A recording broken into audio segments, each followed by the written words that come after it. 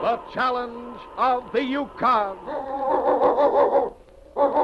It's Yukon King, swiftest and strongest lead dog of the Northwest, blazing the trail for Sergeant Preston of the Northwest Mounted Police in his relentless pursuit of lawbreakers. On King! On, you Husky! Gold discovered in the Yukon. A stampede to the Klondike in the wild race for riches.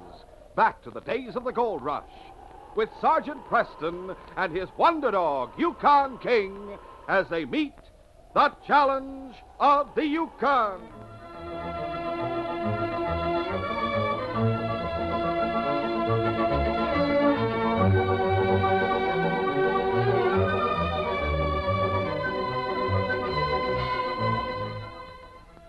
Spring had come to the Yukon Territory.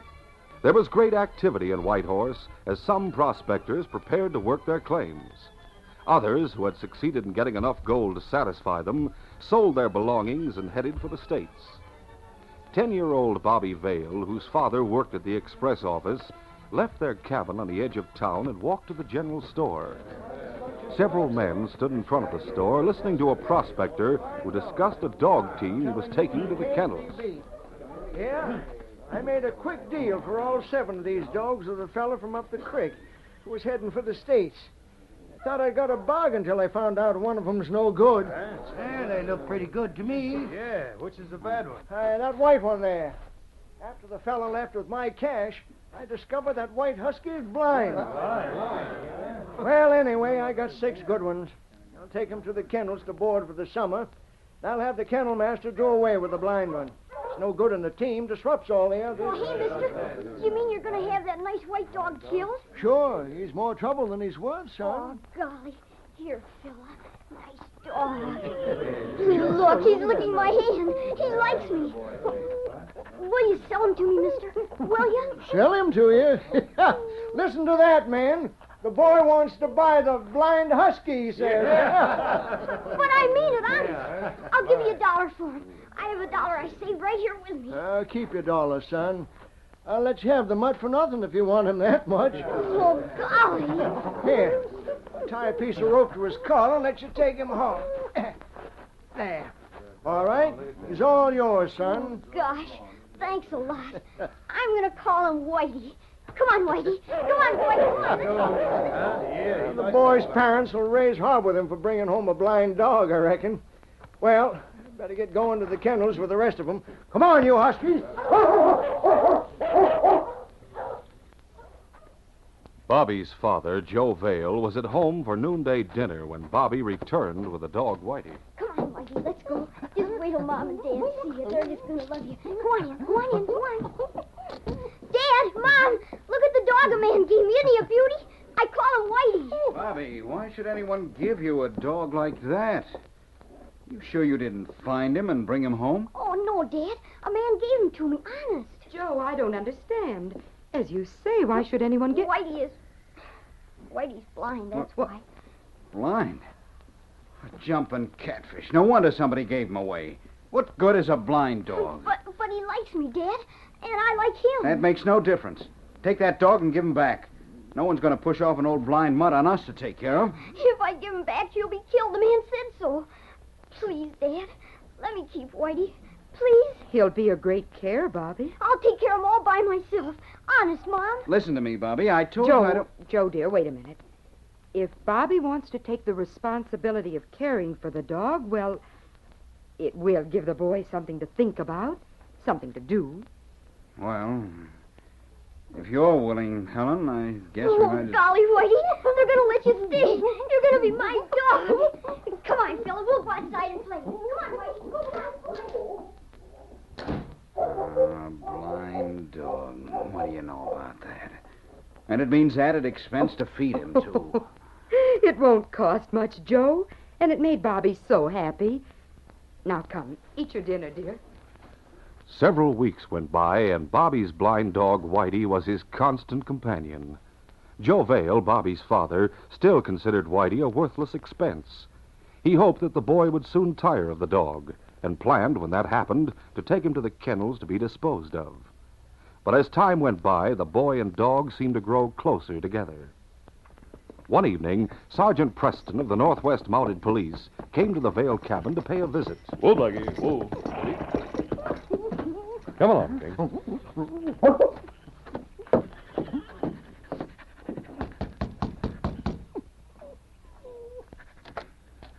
Well, Sergeant Preston and King. Glad to see you. Come in. Thanks, Joe. Quiet, Whitey. That's Sergeant Preston and King. Hi, Sergeant. Hello, Bobby. Hello, King. Look, King and Whitey seem to like each other. Well, Whitey's a fine dog, Bobby. Where'd you get him? The dog's blind, Sergeant. Some Oh? prospector gave him to Bobby. Hello, Sergeant. Oh, hello, Ellen. I see you've met Whitey. I must admit he makes a good playmate for Bobby, but otherwise he's useless. Oh, gosh, Mom, Whitey's smart, honest. When we play hide and seek, he finds me every time. If he's good company for the boy, that's all that counts. As long as Bobby wants him, I'll put up with him. But he eats like a horse. And money isn't too plentiful around here, Sergeant. Bobby, take the dogs outside and play a while. Oh, sure, Mom. Come on, Whitey. Come on, King. Come on. Go on, boy. Go on. Well, Sergeant, what brings you to Whitehorse? Routine patrol, Joe. I'll be leaving here in a day or two. How's the express business? Getting heavier all the time. Whitehorse is growing, and there's plenty of express to handle, mostly gold shipments. I see. In fact, they have me working overtime at night. I have to go back to the office after supper. Yes, and the company doesn't pay Joe anymore for it either, even though he works twice as long. Living costs have gone so high here in the Yukon Territory, it's difficult to make ends meet. Yes, I know, but it may not always be like that, Helen. I wish I could raise enough cash to buy a claim. I'll never get anywhere being just an express clerk. Well, Joe, you're lots better off than many who are working claims, believe me. Well, I must get back to the constable's office. We have some reports to go over tonight. I'll see you again before I leave town. I hope things turn out better for you, Joe. I'll find some way to get out of this rut. You can count on that. Good night. I'll send Bobby in as I go out. Good Good night. night, Sergeant. That night, at the constable's office, Sergeant Preston and the constable were discussing events that had happened in and around Whitehorse. Sergeant, in the past few weeks, several robberies have taken place near here. Huh? I thought at first you'd come here because of a report I sent to Dawson. Well, I didn't see your report, Constable. You found a lead to any of the criminals? No, I haven't. In fact, evidence leads me to believe that a gang's operating in this vicinity and that all the robberies have been their work. Huh? What makes you think that? Well, a prospector was stopped and robbed on the trail by 4 men who wore bandanas over their faces. And a week ago, 4 men entered the Gold Nugget Cafe and held up the customers. I see. The general store was broken into and robbed several days ago. I trailed the hoof marks of 4 horses as far as the creek. Then I lost the trail. Well, from what you tell me, it seems that your conclusion's a good one. From descriptions given of one of the bandits, I've concluded he's Rusty Rain. That's the outlaw I received a handbill on about a month ago. Well, that's interesting. Rain and his gang were thought to have escaped over the border. Well, then they must have come back up from Skagway recently, because witnesses have described the leader of the gang as a heavy man with a shock of rusty red hair and a scar on his chin. That fits the description of Rain. I'll stay here and do what I can to help you find that gang. Fine, fine. I was hoping you'd say that, Sergeant. I'll go over the reports on those crimes tonight. In the morning, we'll try to get a lead on their hideout. That evening, about 6 p.m., 2 rough-looking men sat at a table in the cafe talking confidentially. I got some news that Rusty'd be glad to hear, Dave. Yeah? What is it, Mike? There's a big shipment of gold in the safe at the express office. Well, that's sure worth knowing, all right. I hear there'll be only one man there in the office to watch it, too. Yeah? Hey, where did you get all this information? You'll find out all about that when I talk it over with Rusty. No use talking too much in here. Well, I found out something that interests Rusty, too. What? That famous Monty, Sergeant Preston, is in town with that smart dog of his. Hey, maybe he got wind that we're operating in this territory. Rusty won't be glad to hear that he's down this way. He'll know what to do, don't worry. Come on, Mike. I better go to the hideout and tell Rusty what we found out. Yeah, let's go. The 2 crooks left the cafe and, mounting their horses, rode the south trail from town. Later, they stopped before the hideout cabin on the bank of Bear Creek. Ho there. Ho now. Ho. Steady there. Easy now. Rusty Rain and the 4th member of the gang were playing cards as Mike and Dave entered. Rusty put down his cards and spoke. What brings you fellas back from the cafe so early? Run out of cash? Nope. We both got some news for you, Rusty. Dave better tell you his news first. Yeah. Sergeant Preston and his dog are in town. Huh? I didn't expect him down I here. saw him in the store. He told the storekeeper he was on routine patrol. Oh, then that accounts for his being here now.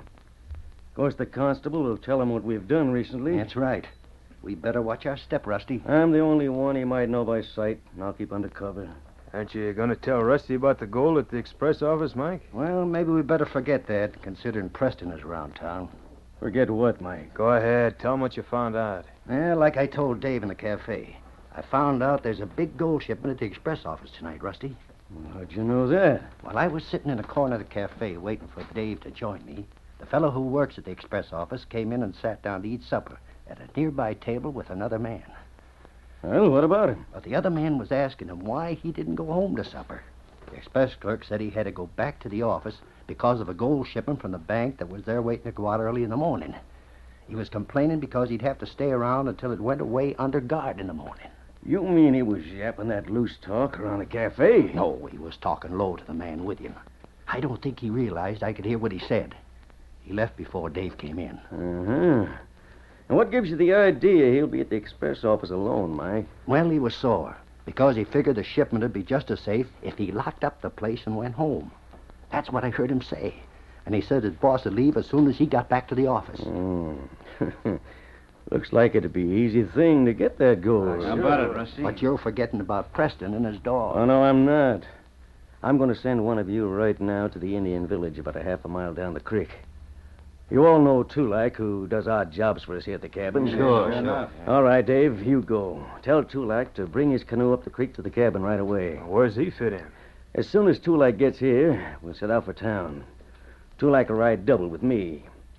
We'll go in the front door of the express office, rob the safe, and tie up the clerk.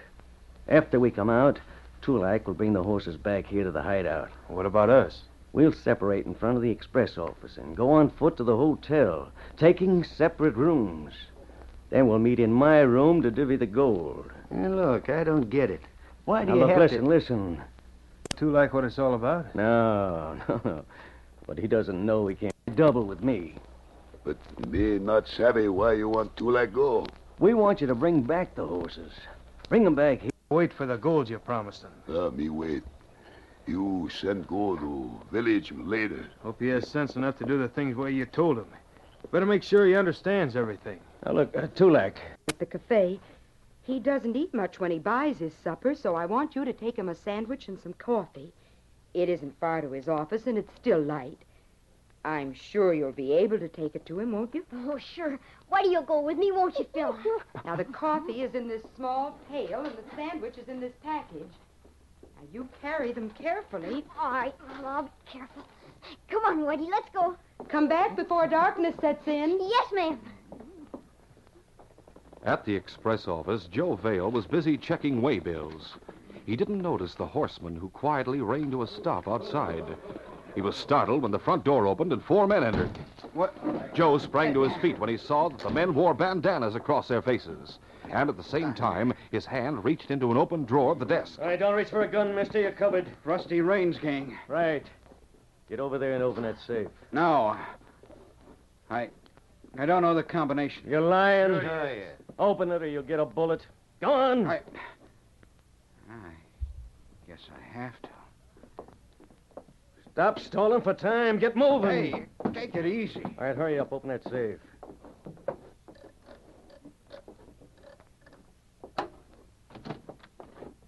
Well, it's open, Rusty. Good. Now, before we do anything else, I'm going to do this. All right, Dave. While Mike and I clean out the safe, you and Sam tie and gag him. Yeah, sure. All right, come on, Mike. Let's get busy. All right.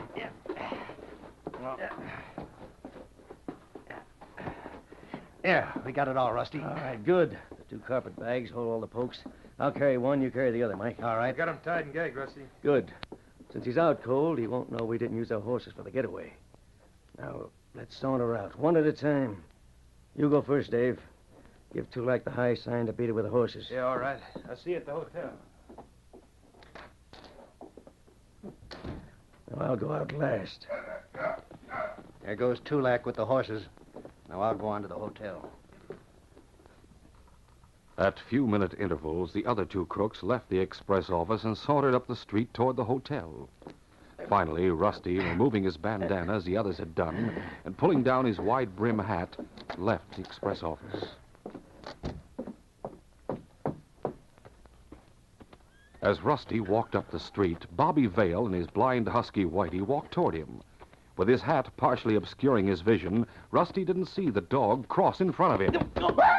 He stumbled over the dog and fell. Hey, what the... Oh, golly, mister, I'm sorry. You see, my dog is blind. I ought to put a bullet in him, the crazy... Hey, don't kick my dog. He couldn't help Come on, get out of the way. Get away from me, you mutter out. Whitey, quiet. Yeah, you're lucky I don't shoot him. Watch your step next time, kid. Gosh, Whitey, he might have used his gun on you. Now, what's that you did? Come on, give it to me. Oh, he dropped his bandana. Maybe I ought to... No, I'll just keep it for you to play with, Whitey. You already tore it, and he'd just get mad at you. Let's go, fella. Come on, Whitey. Come on, boy. A few minutes later, Bobby and Whitey entered the express office. Hey, Dad, where are you? Oh, golly. Dad, he's all tied up. I have to get loose. Quickly, Bobby untied the cords and took away the gag, but his father lay still and white with eyes closed. Dad! Whitey's hurt. I have to get Mom. You stay here, Whitey. Stay here. It wasn't long before Bobby returned with his mother. There he is on the floor, Mom. He's hurt. Joe, speak to me. Oh. It's Helen. Helen, oh, my head. Joe, what happened? Bobby found you tied and gagged. The Rusty Rain gang. 4 of them. They robbed the safe. Oh. He hit me on the head. Bobby, run to the constable's office quickly. Tell them what happened and ask them to come right over. All right, Mom. Wait here, Whitey. Wait here. Sergeant Preston, the constable, and King lost no time in getting to the scene of the robbery. Joe Vale told them what had happened. And then Preston said, How long ago did it happen, Joe? Do you know? No, Sergeant, I don't know exactly. I'd say it was a little before 9 when they came in. Huh? Well, it's 9:30 now. They haven't too much of a start on us, Constable. We ought to be able to pick up their trail outside. Yes, that won't be difficult. Say, what's Bobby's dog acting so strange about? Whitey's been acting that way ever since he came in. Sniffing about the room and growling. I guess he knows something happened and he's excited about it. Oh, if Whitey wasn't blind, he'd help catch those outlaws, I bet you. You better take him home, Bobby. He's just in the way. You'd better come home too, Joe, and rest a while. There's nothing you can do here now. How could I rest knowing they got away with 10,000 in gold? Helen's right, Joe. There isn't a thing you can do. The constable and I will try to catch them and get the stolen gold. You go home with Helen and Bobby. We'll pick up the trail outside. All right, Sergeant. The group, along with King and Whitey, left the express office as Joe locked the door behind them. Joe, Helen, and Bobby watched as the two Mounties scrutinized the ground in front of the building. Looks like the hoof marks of 4 horses, Constable. They left a clear trail. Yes. Looks like they headed toward the south trail. We'll have King get the scent, and then we'll mount and follow him. Here, King. Here, boy. That blind husky's still acting up. Oh, now he's worrying King. Look at him. The blind husky, Whitey, had found the scent of the man who had kicked him. The scent had been in the express office, and Whitey was trying to convey to King the idea that they should follow that scent and not those left by the horses. He ran to King, barking, then turned and ran along the street a short way, looking back. King understood from Whitey that a human who had been near the safe inside had walked down the street. King tried to convey this thought to his master. Bobby, take that dog away from here. He's confusing King. Oh, I guess Whitey's still excited because a man kicked him a while ago, just before we went into the express office. Whitey sniffed and growled around the safe inside all the time Bobby was gone. When he went to get you, Sergeant Preston. That's right. Now, the crazy dog should be left Wait a home. minute. Bobby, you say a man kicked Whitey just before you entered the office. Uh-huh. The man was coming down the street. He had his hat pulled down and didn't see us. Whitey ran in front of him and he fell down. He swung at Whitey with a carpet bag he was carrying, then kicked him. What sort of man was he, Bobby? Oh, he was big and sort of tough. He dropped a bandana and Whitey tore it, so I didn't call him back to give it to A him. bandana? You still have it? Well, here it is. Thanks. Joe, I'm going back into the office with King for a few minutes. It may turn out that Whitey's much smarter than you give him credit for. Open the door for me. Sure. Come along, King. A few minutes later, Sergeant Preston and King left the express office. King was excited. What did you discover, Sergeant? King got the scent from the bandana. He found the same scent in front of the safe. But the hoof marks of the 4 horses, Sergeant, aren't we going to We'll follow them? investigate the man who dropped the bandana. It may lead to something. All right, King. Whitey, find him. Find him. We'll go on foot. Come on, Constable. Joe, you, Helen, and Bobby wait at your cabin, please. Oh, golly, is Whitey going to help? Yes, he's helped a lot already. Let's go, Constable. Right. At the hotel, the crooks had gathered in Rusty's room on the ground floor. Rusty took pokes of gold from their carpet bags and placed them on a table. Yeah, by this time, maybe the Mounties are following the trail the horses left to the hideout. Yeah. They'll sure be stumped when they get there and don't find anybody. And there's no way for them to know we're right here in town. Hey, what's Preston and the constable? Go for your gun. Hold it. As the crooks reached for their guns, both Sergeant Preston and the constable fired, wounding Mike and Dave. Get him, Rusty. As Rusty and the other outlaw grabbed for their guns, Yukon, King, and Whitey went into action. The blind Husky made for Rusty. King sprang at the outlaw, Sam. King, trained in subduing criminals, grabbed Sam's gun arm, causing him to drop his gun. Take him away. Stop him, will you? But Whitey's only thought was to get the man who had kicked him. Whitey had knocked Rusty off balance and had grabbed his coat. But Rusty, recovering, aimed his gun at the Husky's head. Let go. I'll fix you, you mutt. Fire. Down, King. Down, Whitey. Down. That's enough, Whitey. I said down. He's learning fast, Sergeant. Yes, in spite of his blindness, Whitey's a fine dog. There's the stolen gold on the table, Constable. Rain, I arrest you and your men in the name of the Crown. Let's get them to jail, Constable. Then we'll take Whitey back to Bobby. After putting the crooks in jail, the two Mounties, with King and Whitey, went to the Vale's cabin.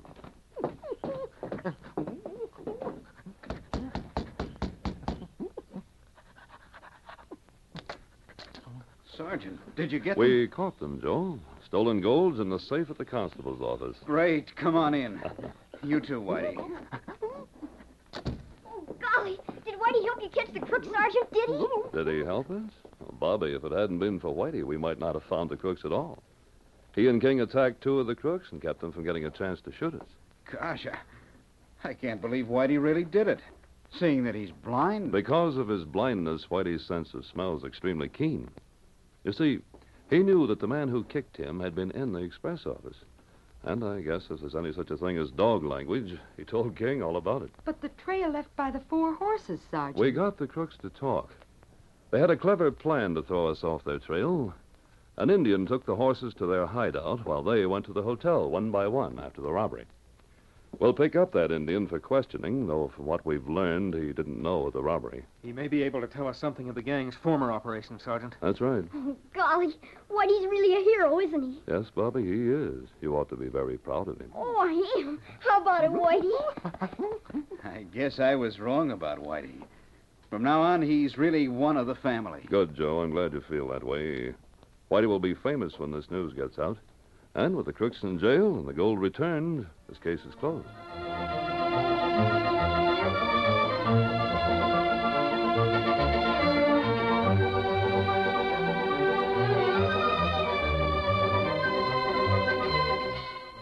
In our next adventure, when a tunnel caved in, its owner died.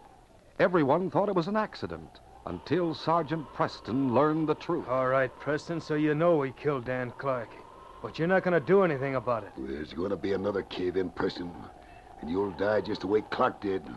Disarmed and helpless, without even King to aid him, Sergeant Preston faces 4 killers who know that their only hope for security lies in the murder of the Mountie. How can Sergeant Preston overcome such odds? Be sure to hear this next exciting adventure. These radio dramas, a feature of the Challenge of the Yukon Incorporated, are created by George W. Trendle, produced by Trendle Campbell Enterprises, directed by Fred Flowerday, and edited by Fran Stryker. The part of Sergeant Preston is played by Paul Sutton.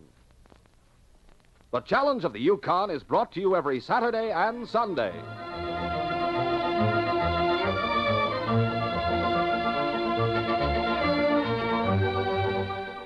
This is J. Michael wishing you goodbye and good luck until our next adventure.